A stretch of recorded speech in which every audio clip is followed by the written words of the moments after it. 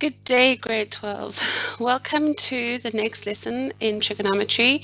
In this lesson, we're going to carry on with trigonometry. When I say carry on, we've been doing finance. I know that we've done some trigonometry before this in this year, and now we're going to do some more trigonometry. But before we do that, I want to quickly run through how to enroll in the grade 12 mathematics class.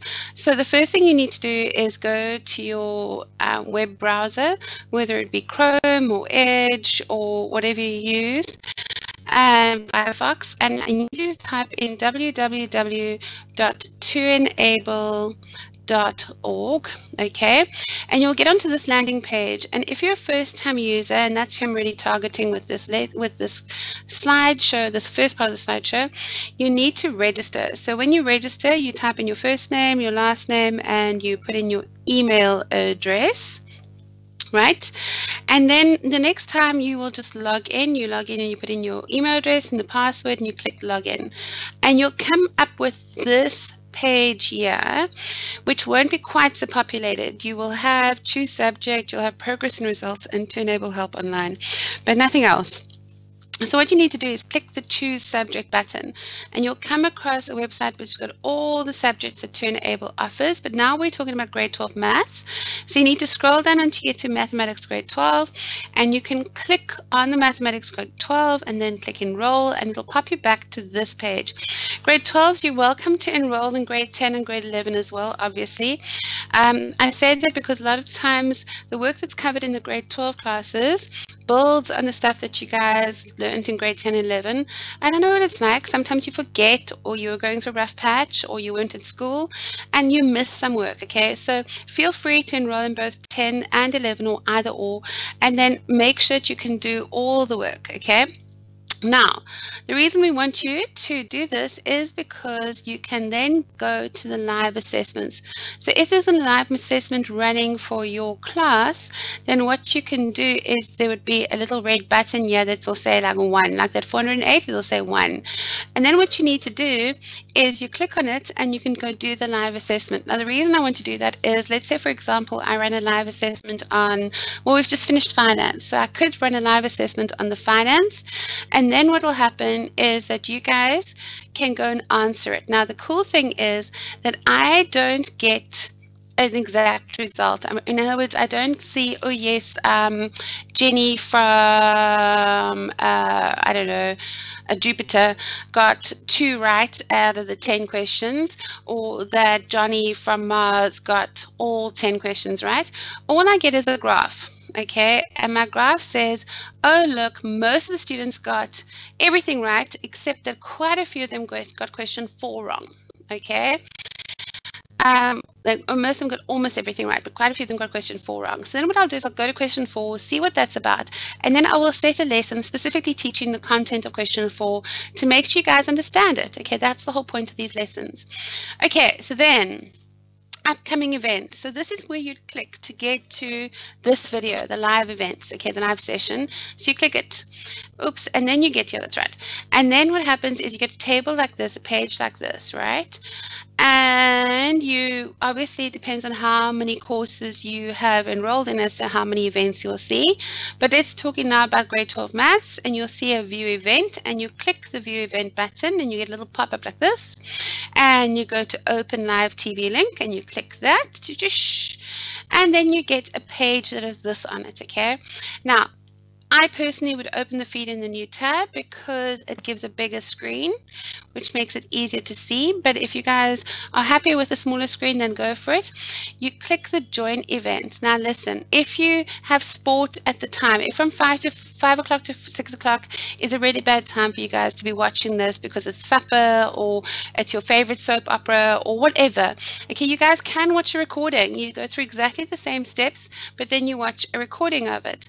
Now, the only bad thing about watching a recording is that during the live shows, this message studio link works, and that is another reason why I want you guys to enroll in the class, because if that message studio button works then during the live show, then you can message me and you can say, hey Candace, I really understand this now, but I'm really struggling with this section.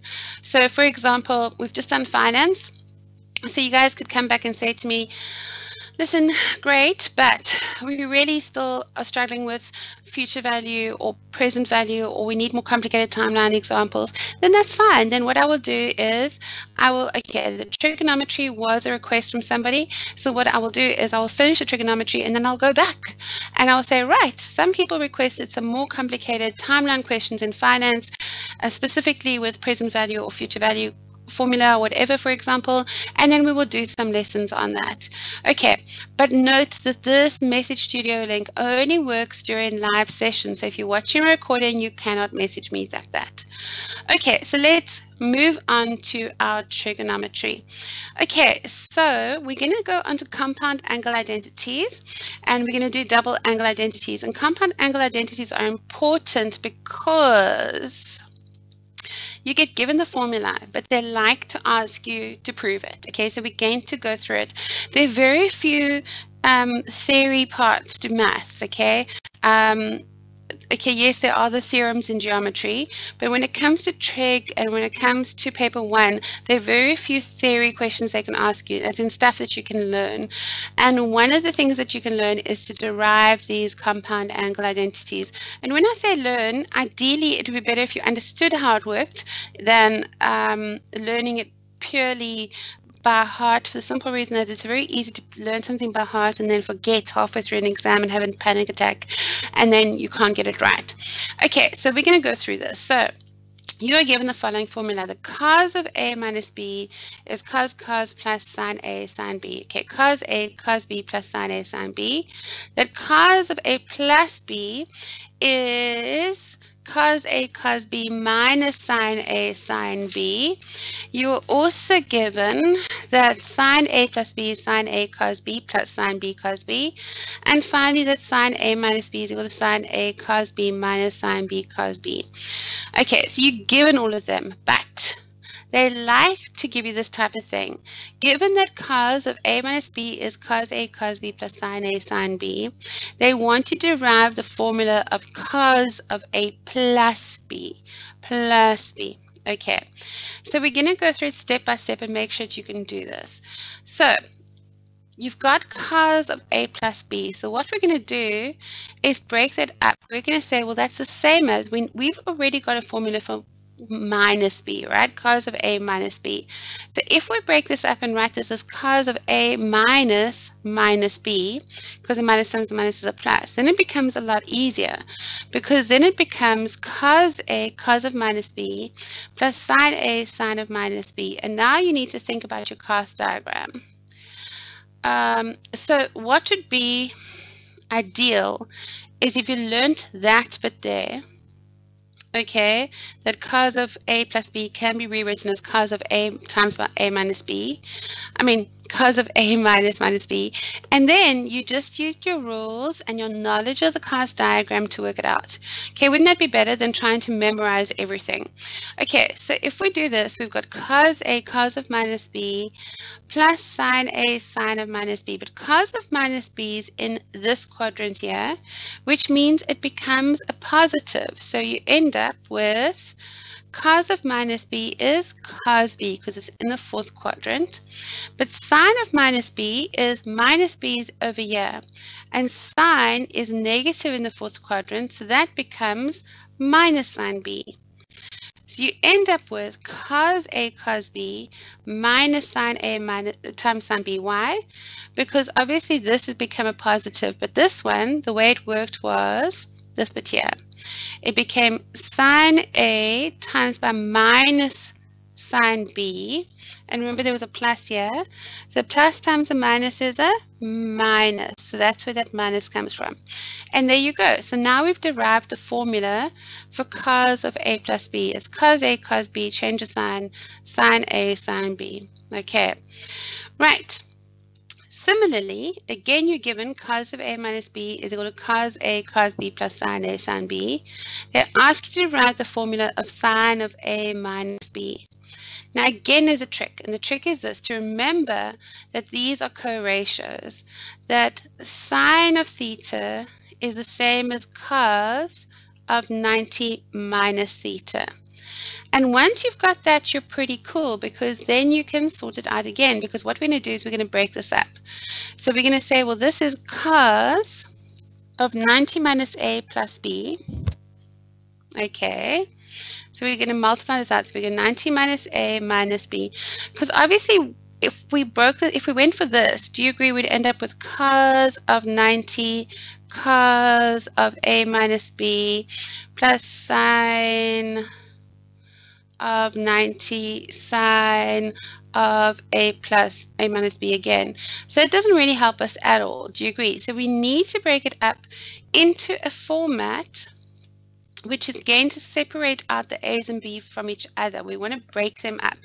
So therefore, we now write that that is equal to cos of 90 minus a minus b. Okay, in other words, we separate this out to be 90 minus a.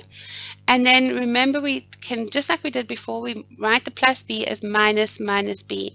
So now we've got this format, okay?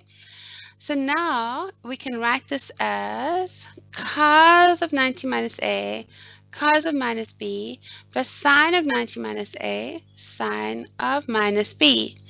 And again, we need our cos diagram, or all stations to Cape Town. Minus b is again down here. That's b. So that becomes, okay, so you've got to remember a couple of things. Cos of minus b is cos b again, and sine of minus b is going to be minus sine b, okay? Also, you need to remember your co-ratios. The cos of 90 minus theta is sine theta, and sine of 90 minus theta equals cos theta, because they are co-ratios. So therefore, we get cos of 90 minus a is sine a, cos of minus b becomes cos b, sine of 90 minus a is just cos of a because it's a co-ratio, and sine of minus b is sine b. So therefore, we've derived the formula that sine of a minus b is equal to sine a cos b minus cos a sine b. Okay, right. Finally, they can ask us to derive the formula of sine of a plus b. So again, we can say that this is the same co-ratio, cos of 90 minus a plus b, and we again break it up into cos of 90 minus a minus b, which is again cos of, and how did we do that? We just multiplied the through. So you can see the difference if you go back. Watch here. Yeah, we had minus times a minus was a plus, which meant we had to do that minus times a minus thing, okay, which is why we ended up with a negative b there and the negative b there. Whereas now, when we multiply out this bracket, it becomes minus a minus b. So when we separate it out, it's already minus b. So it's already in that format. How cool is that? So then it becomes cos of 90 minus a cos b plus sine of 90 minus a sine b. And all you need to remember is that these are co-ratios. So it ends up with sine of a cos b plus cos of a sine b. Okay, so guys, you need to go and practice those. Seriously, you need to practice. Make sure you can do them. They love asking them, and they're nice. They're like 5 marks at least. Okay, so now let us use our compound angles and our double angles to work this out. Okay, so it says prove that sine 75 is root 2 multiplied by root 3 plus 1 all over 4, and it says without the using a calculator. Okay, so as soon as I see something like that and it says without the using a calculator, I'm thinking my special angles and my special triangles. So I can draw out my special triangles, and I've got 45, 90, 1, root 2. And this here is 60, 30, 2, 1, root 3. Okay, so as soon as I see something without using a calculator and I've got root 2s and root 3s there, I'm thinking special angles, which means, do you agree that I can change sine 75 to be sine of 45 plus 30? So do you see that then we are using our compound angles and we're using our special triangles. So now we use our rule, which we have. It's on our formula sheet. We say that this is sine 45 cos 30 plus cos 45 sine 30. Okay, so now all we need to do is have a look at our special angles and fit it in. So sine of 45, remember sine is, we're going to do SOHCAHTOA. And I'm just going to change color so you guys can work out what we're doing. Sine is opposite over hypotenuse. So we're looking at 45 degrees, right? So sine is opposite. This is the opposite. This is the hypotenuse. And this is the adjacent side. And sine is opposite over hypotenuse. So it's going to be 1 over root 2. Cos of 30, so we're looking at the angle of 30, and we're looking at angle 30, both of them, so we can just go with this is opposite, this is the adjacent, and this is the hypotenuse. So cos is adjacent over hypotenuse, therefore it is root 3 over 2. Okay, so that looks promising. Cos of 45 is adjacent over hypotenuse. Okay, it's not too bad, 1 over root 2. Multiplied by sine of 30, which is opposite of hypotenuse, which is 1 over 2. 1 over 2. Okay, so do you agree that I have a common denominator of 2 root 2? Okay, 2 root 2. 1 times root 3 is just root 3, plus 1 times 1 is 1. Okay, so we've already got this part. Cha-ching! Life is looking very good. Now we somehow have to fix this to make it equal to 4. So what I'm going to do is I'm going to rationalize the denominator. I'm going to multiply both the denominator and the numerator by root 2.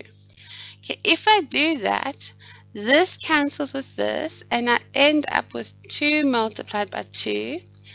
And obviously this is multiplied with the whole of that, so it's root 2 times by root 3 plus 1. And again, I'm getting excited because there's my root 2. And finally, I can say root 2, root 3 plus 1. 2 times 2 is 4. Ta-da! There we go. So we've just proven that sine 75 is this here. Okay, and guys, this is an old exam paper question. So you can see that it's actually quite easy to do these questions if you just take it step by step and baby steps. Okay, right, now it says express tan of alpha plus beta in terms of sines and cosines. Now I have to tell you that the compound angle formula for tan used to be in the curriculum. It no longer is, but what they do is they get around it by asking this type of question, where they're asking you to express it in terms of sines and causes. They're asking you to work it out. Okay, so let's work it out. So do you agree that we know that tan of theta is sine theta all over cos theta? Do you agree? So do you agree that I can write this as sine of alpha plus beta all over cos of alpha plus beta? That's what this really is, okay?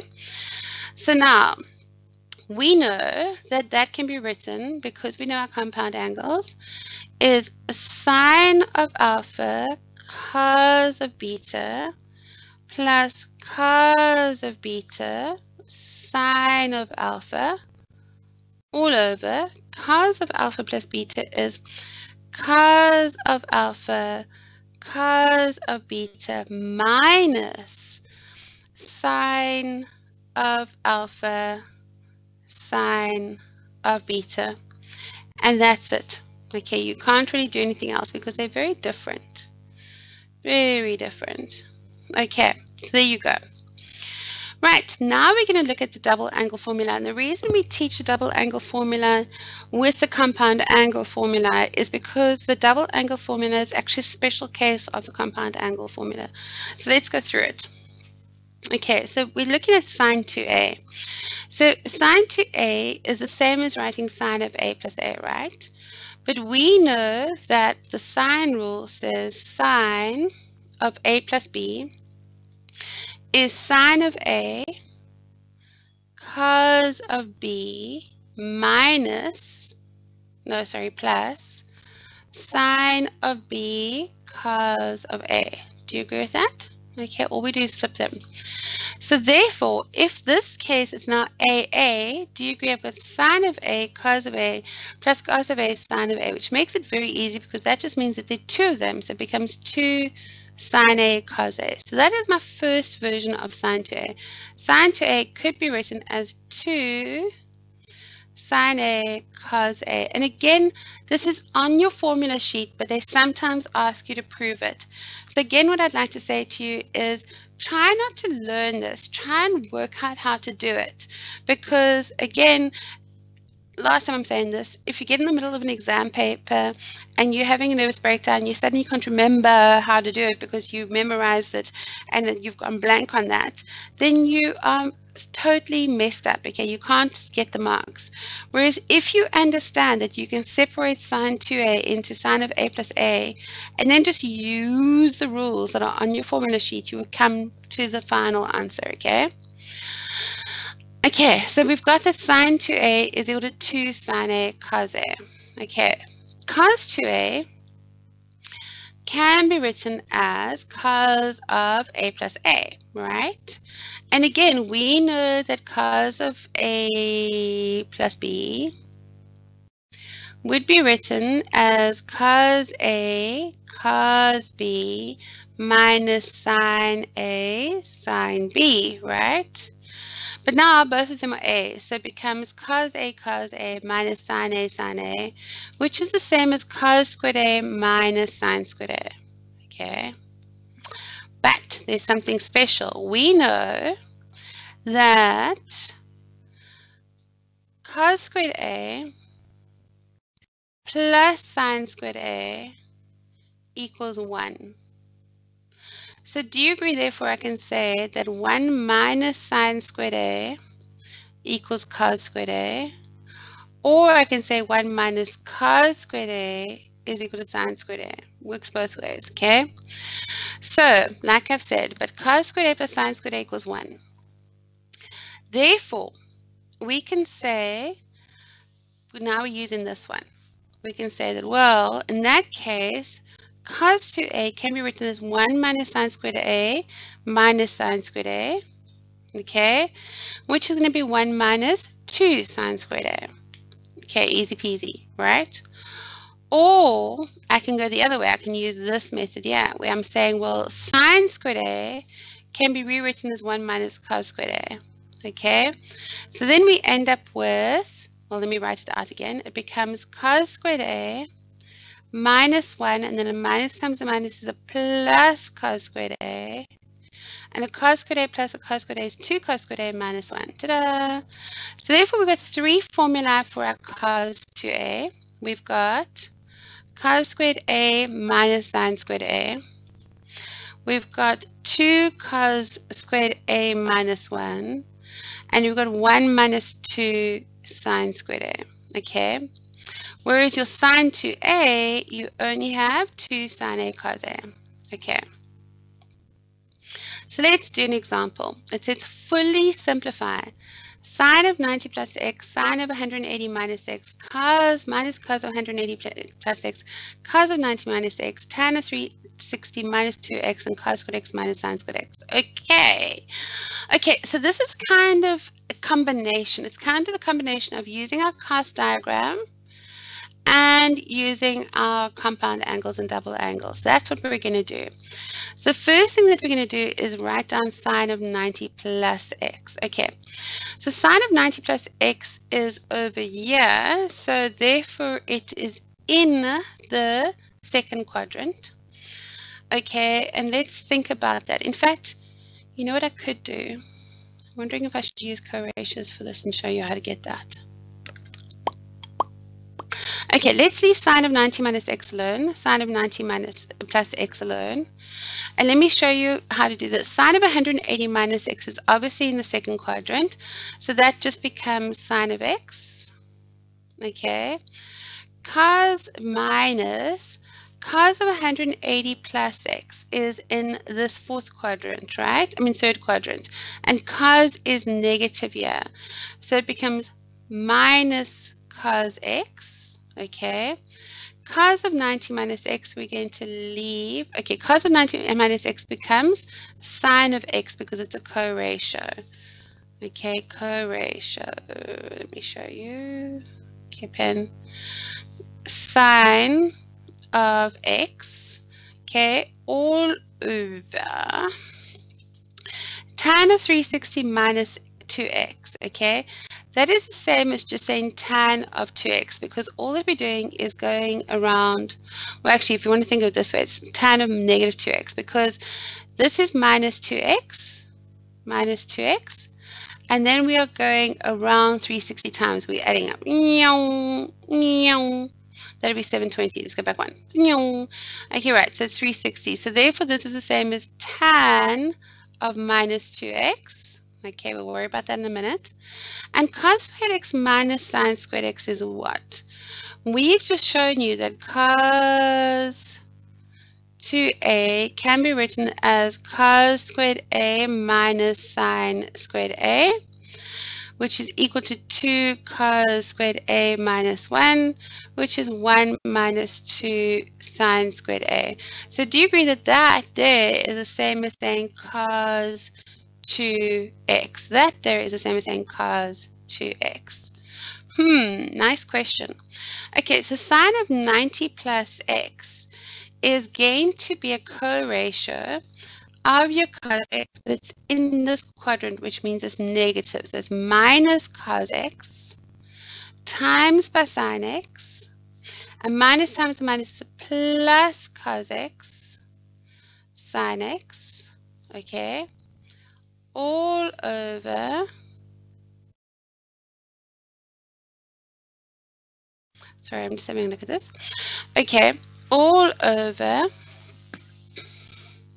actually, sorry, this is a positive, I'm going mad. All over tan of negative 2x is negative tan 2x times by cos 2x. So this becomes 2 sine x cos x. Do you agree? All over minus tan 2x times cos 2x. I'm still busy with this, okay? Right, now I need to write in red because I want to write on the side here. So 2 sine x cos x, do you agree that's the same as saying sine 2a? So that's the same as saying sine 2a. All over, do you agree that tan can be broken up into minus sine 2x over cos 2x multiplied by cos 2x. So we can cancel these. How nice is that? And you end up with sine 2x over minus sine 2x. And these cancel and becomes minus 1. Sure. So that was a nice question because it included co-ratios, it included knowing your cast diagram, it included knowing your double angles. Okay, very nice question. Right. Now let's look at this one. It says prove the identity that sine 2x over 1 plus cos 2x is equal to tan x. Now grade 12s, it is very important that when they say prove the identity, that you cannot let them be equal and then show that they're equal afterwards, because then you're losing it, okay? So when you're seeing something like this, the minute you see this, you either have to choose a left-hand side or a right-hand side to work with. And you're going to work with it until you can't go any further, okay? If at that point it equals the right-hand side, awesome. If it doesn't, then you can go to the other side and play with it, okay? I'll show you what I mean.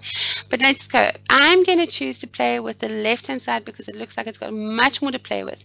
I mean, the only thing I can do with tan x is write it as sine x over cos x, which doesn't really help me yet. So let's play with the left-hand side. So the left-hand side is sine 2x all over 1 plus cos 2x.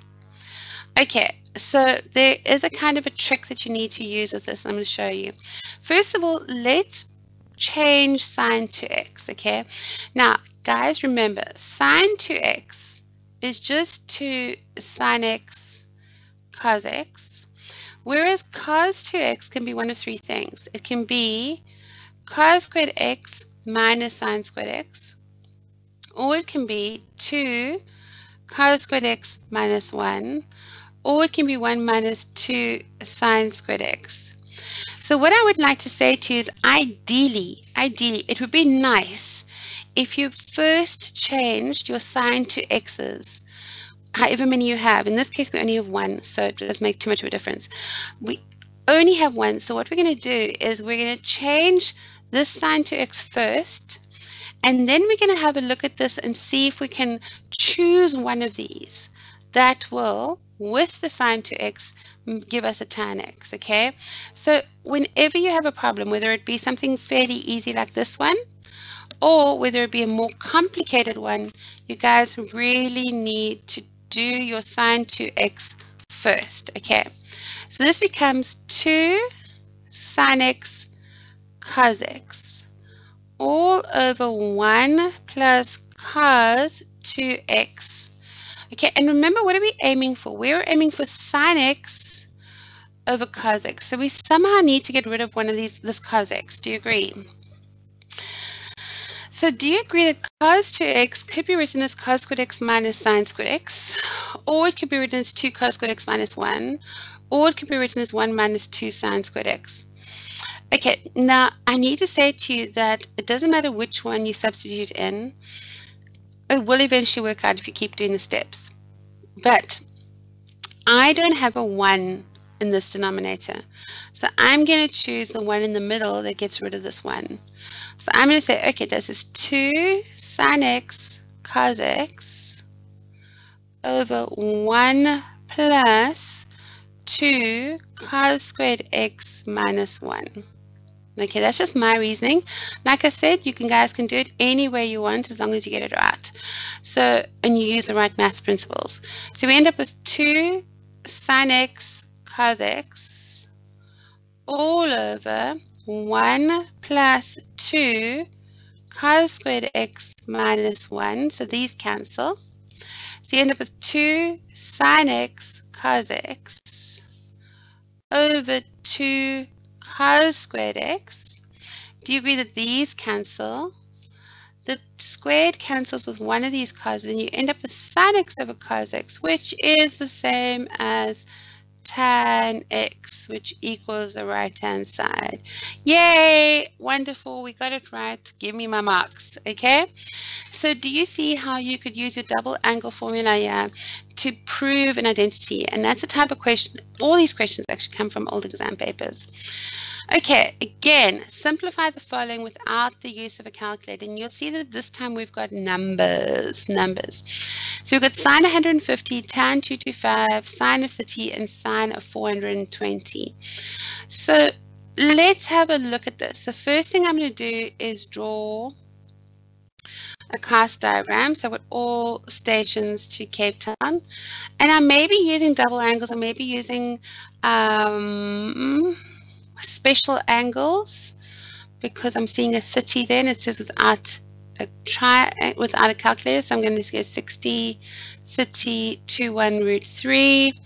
And while we add it, I might as well do 45, 45, 1, 1, root 2. And remember what I said to you guys? I said when I did this last, the trig last, I said always the very first thing you do when you're doing trig section is you write down your special triangles and you cast diagram. Okay, so it says simplify the following without the use of a calculator. So do you agree that I can say that sine of 150 can be rewritten as 180 minus 30? Okay. Tan of 225 can be written as tan of 180 plus 45 over sine of 30 is just sine of 30. We like that. Sine of 420. What's 420 minus 360? Well, do you agree that that is 60 degrees? So this becomes sine of 360 plus 60 degrees. Okay, so then using a cast diagram, we can see that sine of 180 minus 30 is going to fall into the second quadrant. So therefore, this is just sine of 30. Tan of 180 plus 45 is going to be in the third quadrant, and tan is positive. So this is just tan of 45. Over sine of 30 just remains sine 30.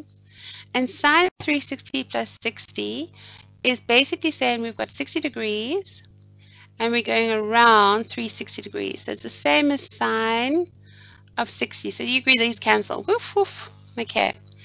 So what do we get? We get tan of 45. So now we need SOHCAHTOA. Tan of 45 is opposite over adjacent, which is just 1. Sine of 60 is opposite over hypotenuse. So it's root 3 over 2. But do you agree that's the same as saying 1 divided by root 3 over 2? And what do you do when you divide? When you divide, you tip and times. So you end up with 1 times 2 over root 3, which is just 2 over root 3. There you go. Guys, these are actually compound angles. That's why we do it like this, okay? But they're special compound angles, which is why I've included it in this questionnaire. Okay, yeah, something a little bit more complicated again. It says prove the identity that cos squared of 90 plus theta, all divided by cos of minus theta, sine of 90 minus theta, cos theta is equal to 1 over cos theta plus 1. Okay, so let's play with the left-hand side again. So we're going to choose the left-hand side. We've got cos squared 90 plus theta all over cos of minus theta. If I do this, all stations to Cape Town, minus theta is down here. So therefore, this cos is positive. So it's cos of theta. Sine of 90 minus theta is a co-ratio of cos theta. So that's just cos theta times by cos theta. Okay. So do you agree that that is cos squared 90 plus theta all over cos theta plus cos squared theta? Okay, so now I want to show you something. So instead of me just showing you what cos of 90 plus theta is, we're going to use the rule. We're going to say cos of A plus B is the same as cos A cos B minus sine A sine B. Okay, so if we do that, we're going to go cos of A is cos of 90 cos theta minus sine of 90 sine theta all squared all over cos of theta plus cos squared theta. Okay. Now, I don't know if you guys remember your graphs, but your cos graph starts up here and goes down there, and that there is at 90. So cos of 90 is 0. Cos of 90 is 0. So that there is 0. Sine of 90, your sine graph does this. So sine of 90 is 1. So that is written as 1. So do you agree that I can write this as 0 times cos theta is just 0, so it becomes 0 minus sine theta all squared all over, and let's take out a common factor of cos theta, and we're left with 1 plus cos theta. So do you agree that this is going to become sine squared theta all over cos theta times by 1 plus cos theta? Okay. Everybody happy with that? Because that becomes sine squared. It becomes sine squared 1 cos theta times 1 plus cos theta. Okay, so now this one here, we've now got as far as sine squared theta, cos theta, 1 plus cos theta. Okay, do you agree that I can't somehow see where to go next? I'm a little bit befuddled as to what I could do. But what happens if I started playing with this side? And this side I've got 1 over cos theta minus 1. So do you agree that's the same as over 1? So I could rewrite this as common denominator of cos theta. Okay. And then what? Do you agree that this becomes 1 minus cos theta? Now, is there a way, grade 12, that I could convert this into something like that. Right, now grade 12s, what I'm going to do is, since it's the end of our lesson, I'm going to challenge you to work this out for yourselves, and then tomorrow I'm going to come back and do this question and show you how to do it for final. Okay, so try that for yourselves and see if you get it right. Have a great day.